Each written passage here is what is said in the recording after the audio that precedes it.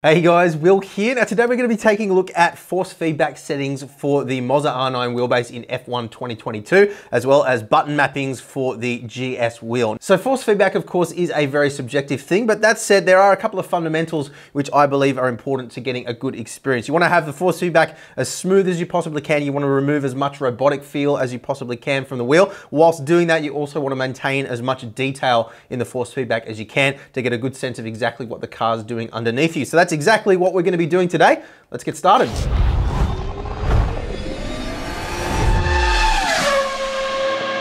So there's two different areas where we're going to be adjusting force feedback settings today. The MOZA Pit House software, as well as the force feedback adjustments inside F1 2022 itself. So let's start off with the Pit House software here. This is the main screen. If you haven't already, I would recommend configuring the game as well. That's going to ensure that the rev indicator and the dash, if you have it, are functioning. So if the game is automatically detected, you'll see a little configure button here. All you need to do is click that and it will automatically edit the XML files to make everything work for you. If it doesn't automatically detect the game, you can click on Launch from Custom Path, point it to where your executable is for F1 22, and then click on that configure button and you'll be all up and running. So we're going to jump on down to the wheelbase settings tab now. You'll notice down the bottom here, there is an import setting button. Now we have made these exact settings, which we're covering in today's video, available for you guys to download on our website, boostedmedia.net. I'll put a link to the exact location in the description box down below this video. So you can just import our settings, but what I would recommend doing is spending the time here to really fine tune things to your personal preference based on the settings that we're recommending to you guys today. When you do get settings that you like,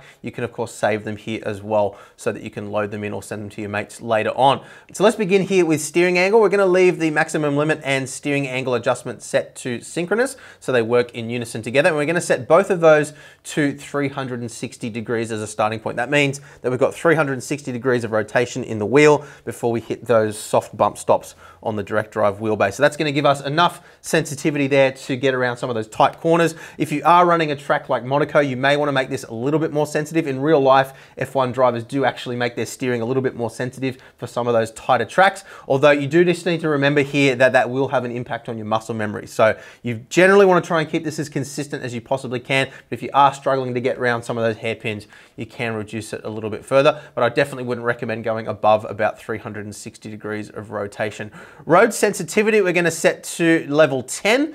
Game force feedback intensity, 100%. Maximum speed to steering wheel, we're setting to 50%. Mechanical back to center strength, we don't need that because that is only for games that don't have force feedback to give you an artificial return to center effect on the wheel. Mechanical dampening, actually ended up running that all the way at 100% just to give me that slightly smoother feel whilst maintaining some of the finer effects. Now, if you're finding that the settings that we have here are too strong for you and it's just overpowering you in general, then you can adjust that up and down using the game force feedback intensity slider up here. And if we jump across to advanced settings here, we can also limit the maximum torque output too. So if you're finding that some of your crashes are just too intense or it's just overall too strong for you, and you want to limit that maximum torque, then you can do so here. But for a 9 Newton meter wheelbase, I would imagine most people are probably going to end up leaving this on 100%. We don't need to reverse the game force feedback. Now, handoff protection, we are going to turn this one on. Obviously, this doesn't have an impact on how the force feedback feels, but it is an important setting. We do find that MOZA wheelbases, at the moment at least, do have a tendency to oscillate a little bit, which means if you let go of the wheel or you loosen your grip on the wheel tends to buck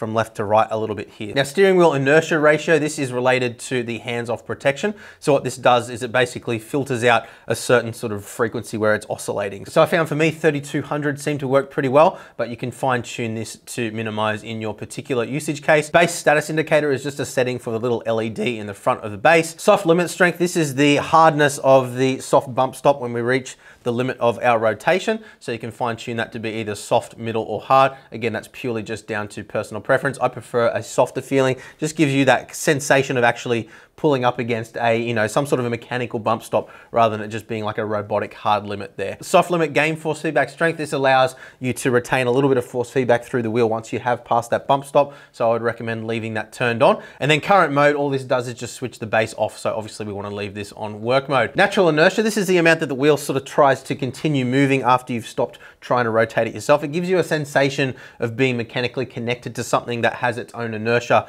inside the car. So having this at around 200% 100% felt pretty good for me. It just slightly dampens any robotic feel and gives you that sensation of the wheel being physically connected to something. Now, similar with mechanical friction as well, I set this to 40%. Again, this gives you a sensation of the wheel being physically connected to something, but this is more about giving you a sensation of weight in the wheel overall, rather than it's sort of the inertia of the components that it's connected to. So between the two of those, you can fine tune to your personal preference. This is a very subjective thing, but you'll find if you run these too low, then the wheel feels quite light all the time, but then the force feedback effects feel quite strong on top of that. So 200% and 40% here seem to be a pretty good balance. Speed dependent dampening, this slightly modifies the feeling of the wheel based on the speed that the vehicle's moving. So we set that to 60%, and then with a starting point of 200 kilometers an hour. Obviously F1 cars tend to be going pretty quickly, but again, you can fine tune this to your own personal preference. And then across in force feedback equalizer, this was purely just a case of fine tuning those frequency bands to try and again remove any robotic feel whilst maintaining as much linearity and smoothness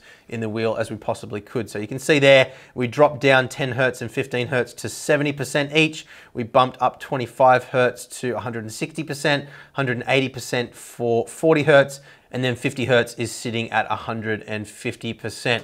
So we're going to come back to Pit House a little bit later on to show you how we've mapped the clutch on the GS wheel, but let's jump into F122 now and show you the force feedback settings inside the game.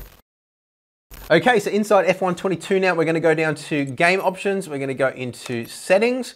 We're going to scroll down to controls, vibration, and force feedback. And from here, we're going to select whichever profile has detected your MOZA R9, your wheel, and of course your pedals. Now, if it's the first time that you've launched the game with your wheel or wheelbase connected, then it is going to come up and prompt you to assign some controls. And basically, that's just going to take you to the same screen as what we see here if I select my MOZA R9 and GS wheel profiles. So we're going to go into edit, and you should see a screen like this with undefined or unassigned for most of the controls. And we're going to come back in a minute to all of my control assignments here, but let's for now go into vibration and force feedback. You can see here, obviously we need to have vibration and force feedback turned on, and then these are our individual settings. So for vibration and force feedback strength, I've wound this back to 95 from the default setting of 100. Now that was to avoid clipping. Now clipping is when the signal that's coming out of the game overloads the ability of the wheelbase to actually process that signal, and what ends up happening is instead of getting a nice smooth feel, you end up with a robotic or jerky feeling, which is obviously something that you want to avoid. So winding that down to 95 seemed to work quite well.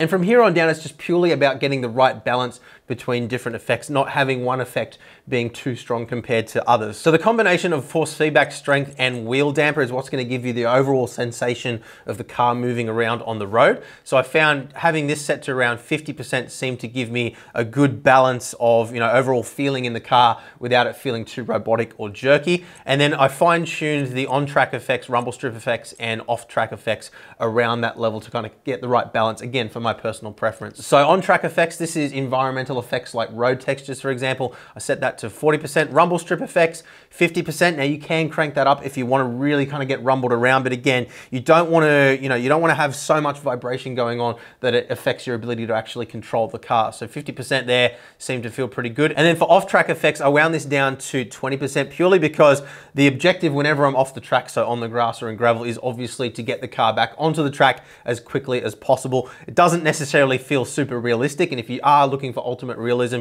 you may want to wind this up a little bit, but I just wanted to be able to get back on the track as quickly as was possible, which is why I set this to 20%. So understeer enhance, with this turned on, it gives you a greater sensation of understeering the car, or that kind of disconnect between the wheels and the road. So what happens is the force feedback becomes quite light. Now, depending on how you've got your other settings configured, you may not find you need this. It is a fine line between getting that sensation of loss of grip and being able to dial back the speed so you're actually feeling something that is communicating what the car's doing, and having it feel just completely disconnected to the point where you don't really have much sensation in the steering at all. So experiment with turning this on or off.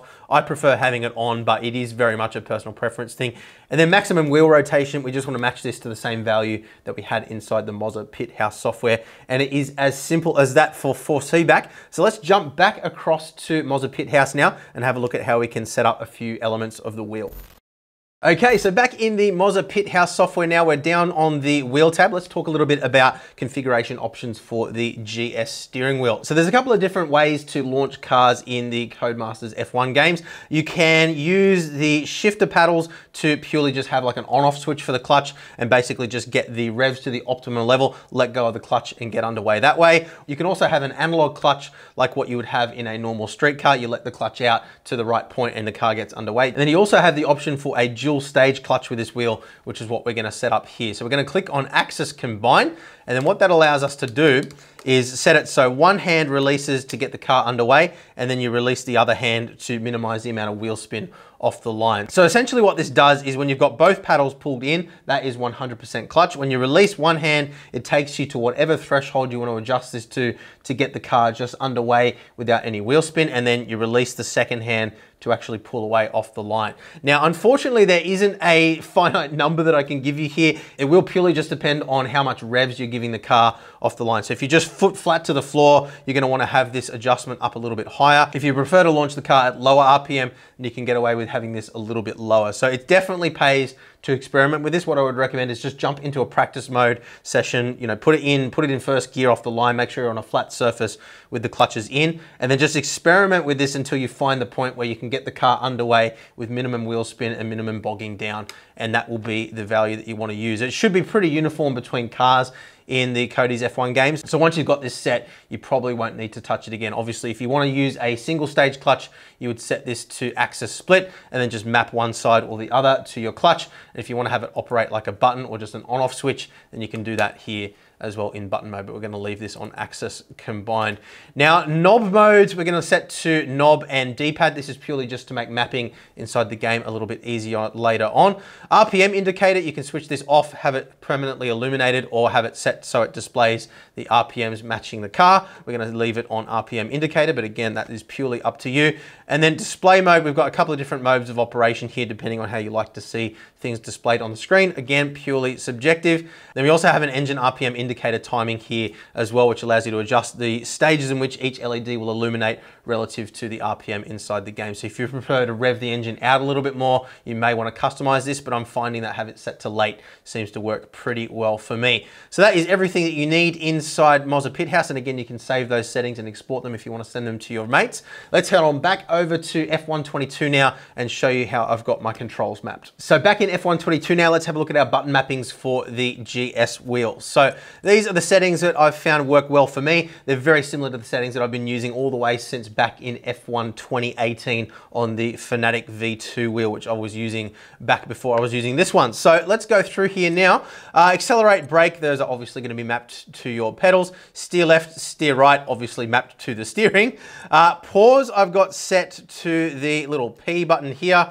Gear up is obviously our shifting up paddle. Gear down, a shifting down paddle. Clutch is assigned to our clutch paddle, so everything here very self-explanatory so far. Next camera, I've actually got set to the ABS wheel down the bottom here. So I purely just pulse it to the right every time I want to change through cameras. Not something that I'm doing very often anyway. Look forward, track only, I've got set to the forward arrow, down, left and right for looking in the various different directions. Replay or flashback, I've got that set to the R button here. Obviously you want to have this mapped to something that you're not likely to bump by accident when you're driving. So that is important. Now, if you are finding that you're still bumping this unintentionally, you can just leave this completely unmapped on your wheel and rely on your keyboard for mapping that control. Activate DRS, I like to have that on my left-hand side thumb. You could have it on the right-hand side, again, just purely depending on your preference.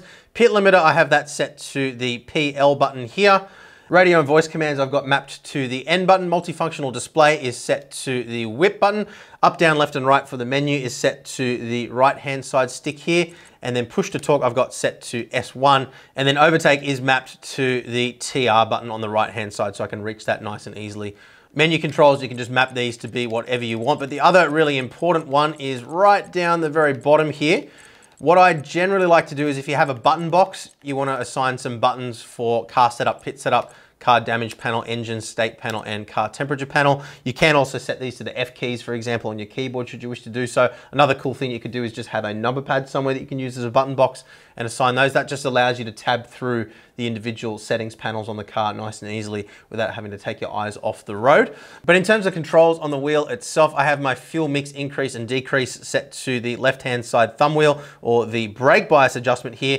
Fuel maps is something that you are finding that you're adjusting on the fly quite frequently, and often mid-corner as well. So obviously you don't want to be taking your eyes off the road or moving your hands around on the wheel to reach that. So you want to have that in a nice convenient position. Similar with our ERS increase and decrease. Again, this is something you're going to be changing frequently, often mid-corner once again. So I've got that set to the right-hand side here. Obviously you can switch between the two sides depending on your personal preference. Brake bias increase and decrease, I have that set to the top left button here, and then our differential increase and decrease I have set to bottom right here. But again, you can map that however you want on the wheel, purely up to personal preference. But I would recommend having the ERS and the fuel trim modes set to the thumb wheels, just because it's easier to reach those while you are driving. And that is it, guys. So I hope this video has helped you out. Leave a thumbs up if it has. And if you want to see more detail on any of the gear that we've looked at today, including detailed reviews of this and a bunch of other sim racing hardware, head on over to boostedmedia.net and check us out. Thanks for watching, guys. See you again soon. Bye.